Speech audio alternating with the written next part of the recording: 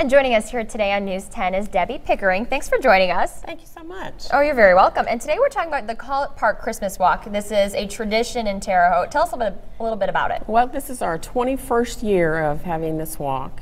It is in the Collett Park neighborhood.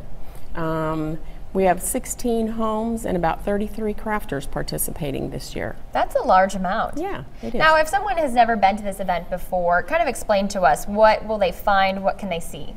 Well, what it is there are different people in the neighborhood who open up their homes. They make crafts and different things like that, and some of them choose to invite other crafters from out of the neighborhood into their home. People can come in and purchase items for their holiday gift giving or for themselves or whatever. The homes that are participating will have a sign in the yard that says Collett Park Christmas Walk. When you see that sign, you know you can just walk in the door. Okay, so you just kind of walk right in. All right, sounds good. Starts at 9 o'clock, ends at 5 o'clock. Now, what day is this that we're talking about? It is the Saturday before Thanksgiving, so it's November 23rd this year. Okay. Now, do you have to buy a ticket to this? No. Do you have to participate anyway? Nope, no tickets. Welcome to just come and look, come and make purchases. We have some fabulous crafters this year, so. Okay, sounds good. But kind of some holiday festive stuff. Yep. The homes are all decorated for the holidays already.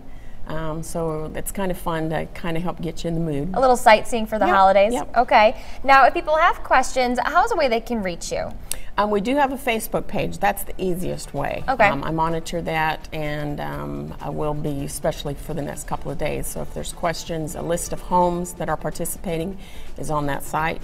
Also, there will be a list of the participating homes at each home. So once you find the first one, they'll give you a list of the other homes that are participating. A little how-to guide. And on the Facebook page also, there's some pictures of the different types of things that we have to offer this year. So. Okay, all right, well, sounds good. Thanks for stopping by. Thank you very much. You're very welcome.